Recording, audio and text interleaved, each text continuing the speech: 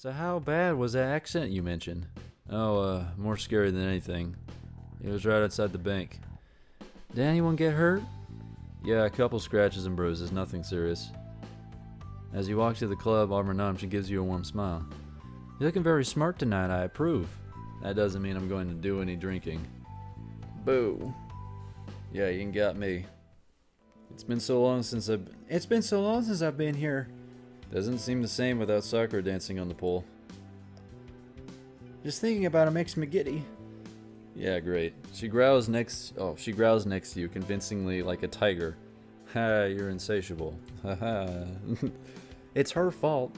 She pouts at you cutely before any blood goes rushing to where it shouldn't. You distract her. Sure, sure. May I have this dance? Give her your smarmiest smile and she rolls her eyes. Just try to keep up, Tomo. Alright, buddy, time to cut a rug, bud. Time to get jiggy with it. Let's get down, alright? She takes your hand and pulls you into the writhing mass of bodies. You're assaulted by the smell of booze and sweat. Yeah, it's a pretty cool picture. Calling it dancing would be doing the word an injustice. These are people bumping and grinding, jumping and pounding the rhythm of the music. Seeing everyone in the various states of elucidation induce undress is not doing anything to help. Aiko grinds up against you, growling over the sound of the music at the prompting of your stiffness. In an all-around crazy dance, you're immediately glad that you aren't drinking too. Ha, enjoying yourself? Maybe. Maybe just a little too much. Pardon? What?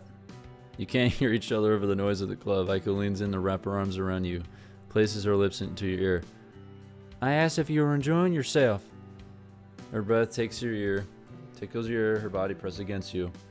It's hot as a burning forge, and you can smell the perfume and sweat coming off her skin. Of course. You're both gasping for breath as Aiko pushes you against a wall, pressing your skin together. Ow, okay, calm down. Hey, I'm hurt here. You did well in there. Her chest is heaving up and down against you. Your tongue feels heavy, stealing any chance of speaking away from you. You give her a nod in response. What? She wiggles her hips like an excited kitten, and your manhood becomes self-aware again. Hey, what's going on out there? Anybody fucking... Oh my god. Despite the position and the location, you can't help but get excited. Tomo? Yeah? Thanks for coming out tonight. I had a good time. Yeah, me too. We're not done yet, I don't think. Me too. I need to unwind. You can only hope that the dancing and grinding haven't caused you to pull any muscles. There's a twinkle in Aiko's eye, and she adjusts your collar. Her eyes looking glazed over and hungry. A deep pit of fire opens up in your stomach, and you've got a sneaking suspicion that you know what's about to happen. You can't tell whether it's real or hallucination. You're not sure you care what it is, regardless. The way her hands feel on your chest as she presses in closer feels real to you, and that's all that matters. Is it really? I don't know. Tell me, you've been with this girl for how long? Nah, dude, don't do it. Bro, it's gonna get crazy. Don't do it. You take a deep breath, planting your hand on her head and giving her a smile. You're a little disconcerted by the ache in your noggin. I should play it safe. You should. You should, Tomo. I needed the break. Thanks for being worried about me. Aiko hums curiously for a moment, then tiptoes over to give you a peck in the cheek. Tell you what, Tomo.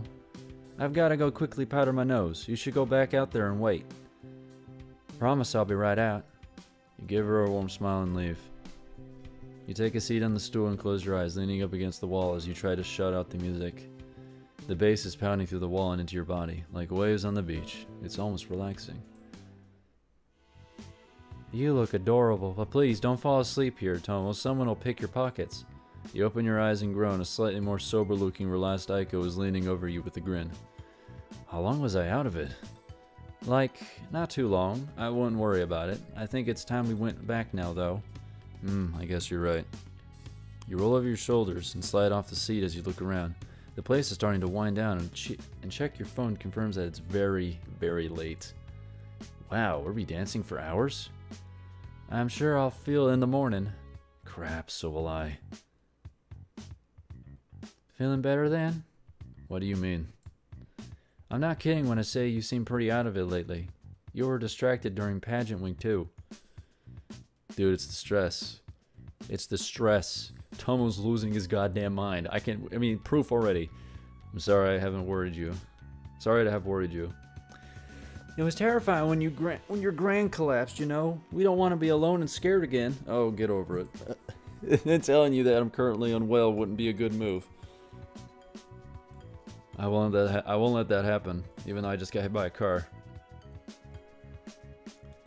Aiko yawns and links arms with you while you walk. She smiles faintly. Wait, who the hell pushed me out of the way?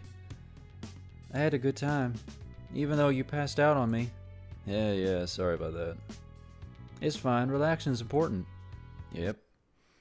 You collapse onto bed, weakly scrounging up a couple of painkillers to dull the throbbing in your head. I wonder if it'll be able to handle another day of hallucinations. Probably not. I mean, I was doing spectacular. Your entire body feels sore and run down. You check your phone with a groan. Oh, from Yuki. Play it safe and don't forget to help out Chiasa tomorrow. Chiasa's here? She signed up to teach swimming lessons. Oh, yeah. Chiasa. I remember her. Sure. You send a reply, but your body is already fighting the need to sleep. Plus, it's very late. Technically early in the morning. Ugh. Well, that's great. Chiasa's here. A knock on the door draws you out of your dreamless sleep. Oop. A lurching in your stomach makes you want to run to the bathroom. However, you hold it down. Though that may partly be because you ache so much that you probably can't get up. Hello? You call out loud enough to be heard from the door, and you hear a quiet voice respond. Tomo, are you alright? I am Chiasa, entering your room. Yeah, I'll see you at the food court in a bit. Okay, if you're sure. Instead of taking your time to carefully climb out of the bed, you all but leap out just to get it over with. It's like ripping off a band-aid. Gah! Your back and abdomen and legs are all scream out as you roll off your bed and stand up. You take a few deep breaths and glad you haven't fallen over. Good start. Afterwards, you gulp down a few painkillers, washing them down with an energy drink from your mini fridge. Your stomach rolls around a little, but after a dangerously hot shower, and a half an hour of relaxation, you're feeling okay. This should be an interesting day at least. I'm almost going to collapse to death. Are you a deer? What the hell is... Sorry for waking you, Tomo. How do you like my... lingerie? Chiasa shyly twiddles her fingers. It may be the most adorable thing ever. Cats. Is that what she is? She's a cat? Cats. Pardon? Sorry, still half asleep. I had a dream about cats. Oh, okay. I love cats. Yeah, no kidding. Somehow I knew that. She gives you a tiny smile, nibbling at what looks like and smells like, causing you to salivate. An egg muffin sandwich. Dude. Take that from her right now. Break her skull open if you have to. Take that from her. Be right back. You move quicker than you have all week, zipping right over the counter. Please, all the food, all the grease and coffee and extra shots of caffeine in it. Sure thing, boss. Your face scrunches up for a moment as you realize your error. The heavy-set, matronly employee is not too bad in her underwear. Actually, huh? Your stomach growls you back to reality, and you return to the table in Chiasa. Wow, are you okay? Yeah, just forgot how hungry I was. Chiasa lets out a cute little giggle, seemingly content to toy with her phone while waiting for you to finish eating. It doesn't take long and another dab of suffering to add to your poor, waning spirit. The painkillers aren't much, but they'll do for now. At least I can move around. Phew, much better. Oh, you've got a... Chiasa reaches out and wipes some ketchup off your cheek, smiling shyly. Appreciate it. Thumbs up. Oh, shit. Your cute little smile fills you with a bubbly warmth, and she immediately starts fidgeting. So, Yuki said you'd help me. I'm not sure I can. That is, I don't know if I... You worry too much. I'll be glad to join you for the swimming lesson. I'm still learning it too, to be honest. I mean, I almost drowned. Which is probably why that mermaid tried to come and take me away again. Really? Yeah. Hopefully someday the old teacher will come back, and when she's done traveling, her name is Ray. How was she? Really good, and thankfully she taught me a bunch of before she went. Hopefully enough for me to help you out. I'm in your care then. Haha. Chiasa. She bows her head sincerely and you roll your eyes. And I'm in yours. She smiles again, picking up her phone. Oh, am I dressed okay for the pool? No, I mean, yes. That there is a good question. Yep, should be good. You're good, you're fine. Do you have swimwear under your clothes? I won't be hopping in myself. Ah, how come? Because last I checked, half my back still looks kind of gross. Pull the muscle area, I hate to cramp up in the pool. For a moment, you're bothered by how easily you can beat a lie when you're properly caffeinated and fed. Better than worrying her, though. Shall we hop to it, then? Okay, I've got a lesson plan that I'll go through. I'll memorize. Do you think they'll listen? Of course they will, Chiasa. I mean, hell, they paid for it. It's not school. They wouldn't come if they didn't want to learn. Plus, a cute instructor like you will win them over in no time. She fidgets and smiles, and you both head to the pool. When you make it to your destination, Chiasa starts murmuring to herself. Something on your mind? Just going through all the steps to myself.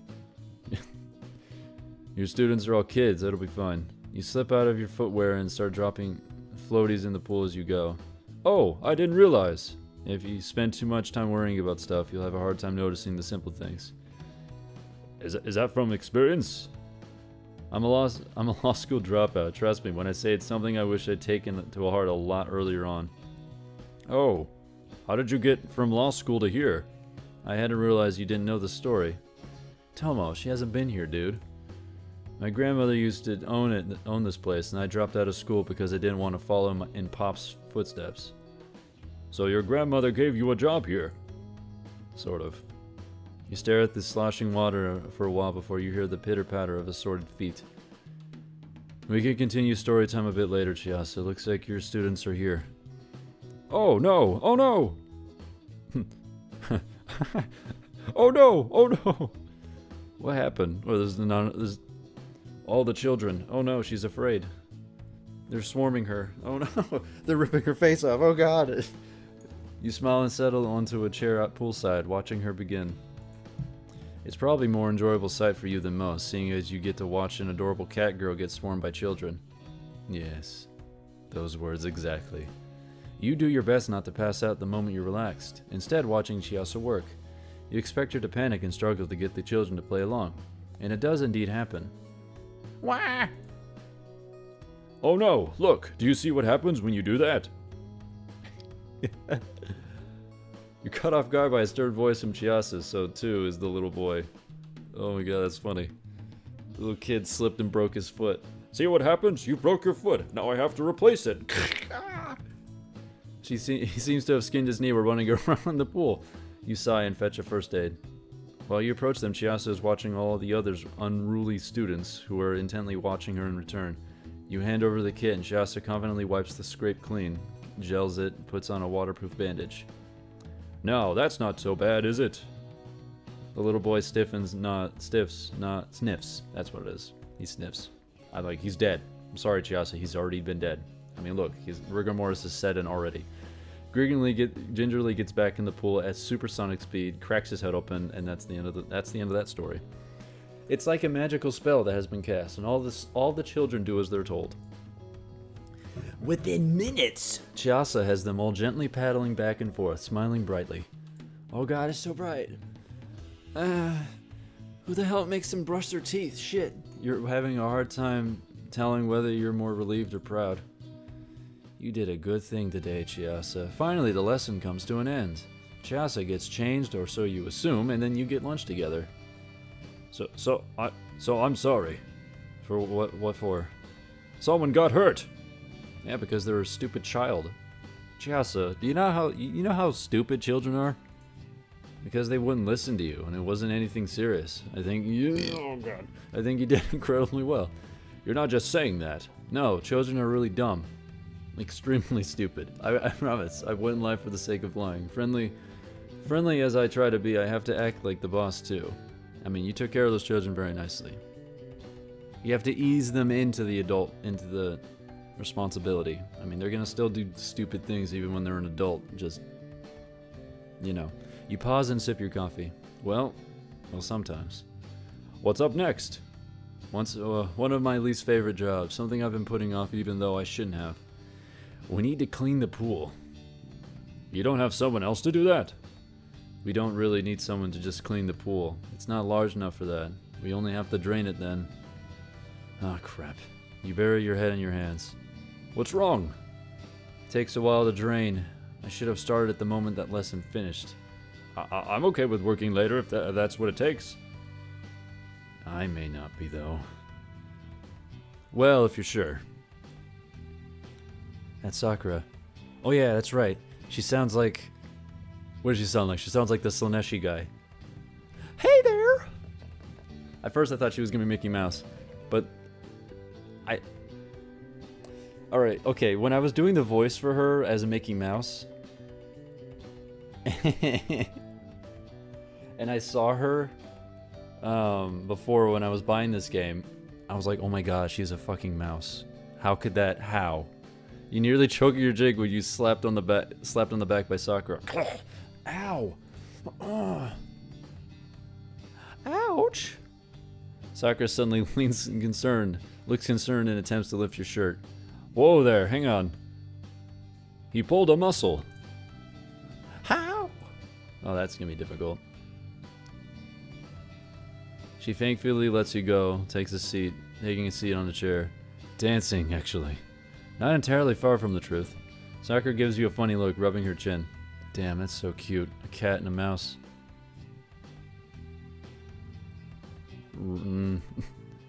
You shouldn't be so inconsiderate, Sakura. Chiasa surprises the both of you with a stern pout. And Sakura wilts a little in the response. They're very much a cat and mouse. Sorry. I'm not used to seeing Tomo get hurt. Are you okay? Are you okay?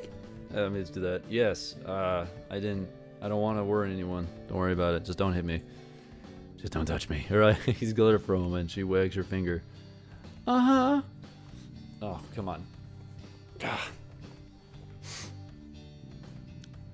That's the exact kind of reason why you'd lie about your condition, isn't it? What are you basing that off of? Sakura nibbles on her lower lip. It's what the old boss said. Tomo's grandmother? Tomo's grandmother! Sakura's eyes widen and she looks at you. Yeah, I know. I thought she already knew too. Well, you said that you were a law school dropout and that your grandmother had you work here. Wait. Chiasa looks between you and Sakura. This doesn't end well, does it? Depends on how you look at things. Your intuition's right. Sadly, she was sicker than she was willing to admit. She passed away and left the resort to me. And the good part is that you inherited your own resort. She actually looks slightly disgusted. Hey, don't jump to conclusions. It's helping me sort of get along with my father, though it's helplessly put up your hands. Complicated, if I'm honest.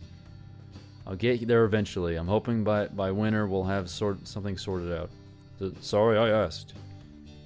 Sakura leans in and nuzzles Chiasa's cheek. Duh, you're still so adorable. Alright. You enjoy the sight of a cat blushing at a mouse while you finish your drink. That's not what you're looking at, Tomo. You know for a fact that's not what that is. Actually, Tomo, I came to ask for a favor. Sure, what would that be? Could you take over the pier for just a teensy while? Maybe. Why? It's been getting really busy now that there's a few people on the beach. I'm really tired. You glance at Chiasa, shrugging. Chiasa, time for you to interact with lots of strangers. You're with me. Chiasa blanches slightly before gulping and nodding. Don't forget the pool. Right. Sakura, can you set the pool to drain on your way out? Sure thing, boss. Gives you a cute smile and flaunts a sexy pose. You're burning, you clear your throat. Oh, go on, get off, get the hell out of here.